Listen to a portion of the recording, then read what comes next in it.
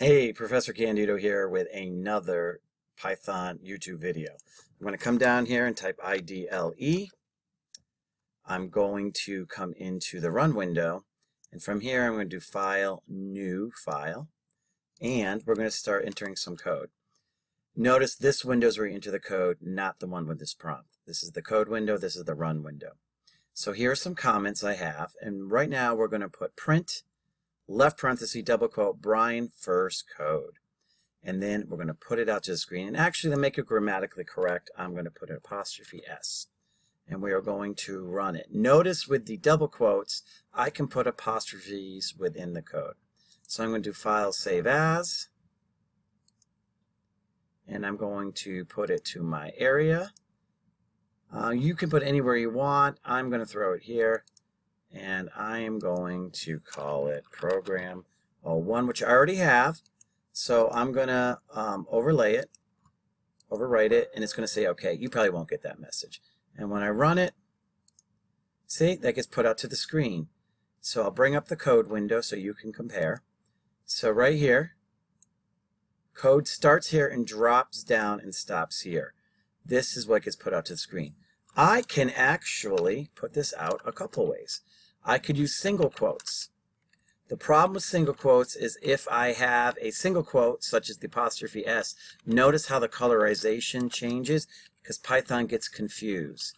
So if you think you're going to have apostrophes in your output, don't use single quotes, use double quotes. Another way I could write this, and I'm not saying it's the best way, is I could treat each of these words as a separate string or text.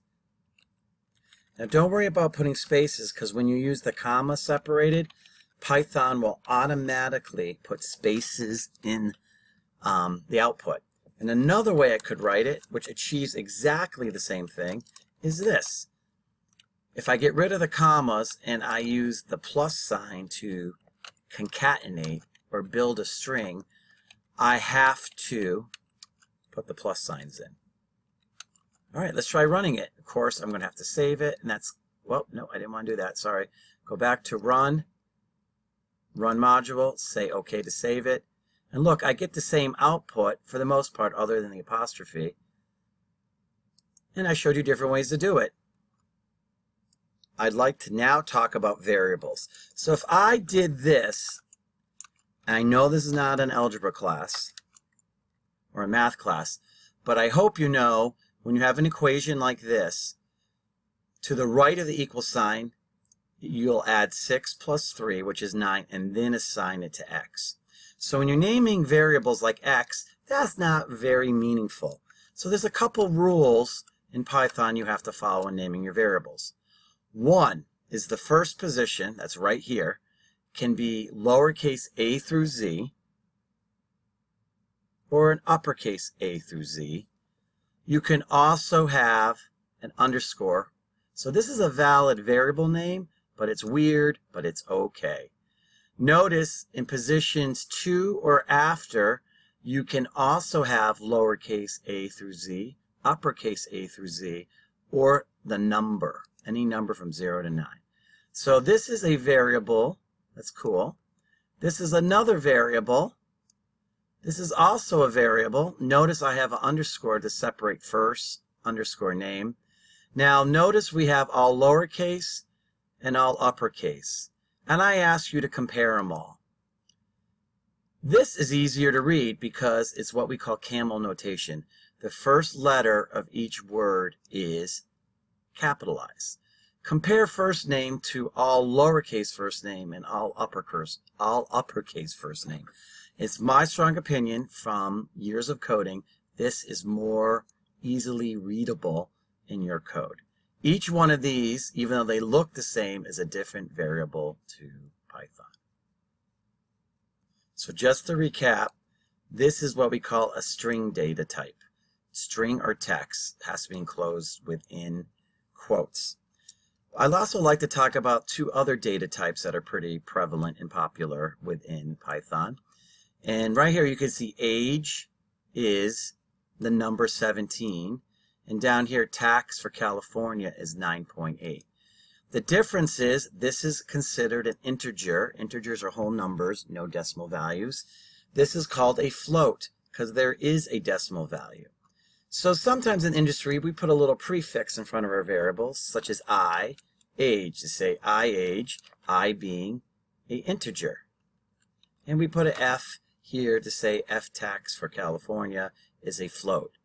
I'm going to write out to the screen using the print the output of the type function. Type is a Python function that tells you, hey, what kind of variable is age? But wait a minute, we got a problem. I call it iAge here, and here I'm calling it age. If I try running this, Python's going to give me an error that looks like this. I must save it, of course. Right here, it's saying age is not defined, and it tells you line 19. So let's go look at our code, shall we? Notice here I called it iAge, here I'm calling it age. It's like my name is Professor C, but if someone called me Professor Martin, I wouldn't respond because I did not know what they were talking about. So I'm going to click here and make it iAge, and to make this match this, I'm going to put an F there. I'm going to hit F5, I'm going to say OK, and look, I get written out to the screen that one is an int and one is a float. Another thing we can do is we can change the data type. So for example, I have iAge, and I'm saying take 22.5, which is a float. See the 0.5. I make it an integer and I assign it to iAge.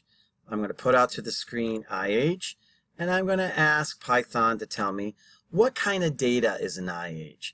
And I'm going to ask you, what do you think happens to the value 22.5 when we convert it to an integer and store it in here? Do you think Python will round it up to a 23? Or do you think it will truncate, that means chop off the 0.5 and leave it at 22? Let's run it and experiment. And as you can see, the number comes out as 22. Let's take this code and change it slightly. What do you think happens when we go the other way? What do you think happens if we take a value 22 and we convert it to a float and we put it in a variable called fAge?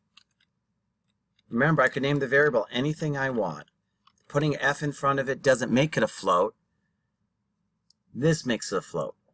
I'm going to challenge you to guess what happens to 22, which is an integer, when we make it a float and put it in fAge. What do you think it will be written to the screen? Lock your answers in now, and let's run the code. And you should see, because we told it to make it a float, it comes across as 22.0. And the last thing I want to do in this video is I want to show you how to ask for input. Notice here, every time I run the program, 17 is always going to be put into here, and 9.8 will be put in here. We have no ability so far to ask the user for input. So here's another little piece of code I wrote. We're going to write out to the screen input. That's what the input function does. What is your name? And I'm going to put a space, a colon and a space. Then I'm going to type in an answer, and whatever I type in, and when I hit the enter key, is transferred to here. And let's put an S in front of it to help us kind of document that the variable is a string, and we're going to put it over to here. All right.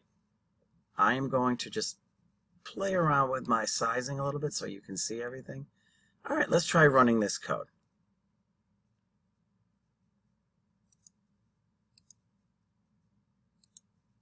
And I'm going to make the window a little smaller so you can see how we're running it. Oh, here it is. Let me pull that up. All right, let's make this go right here. And we're going to go down. See right here, what is your name?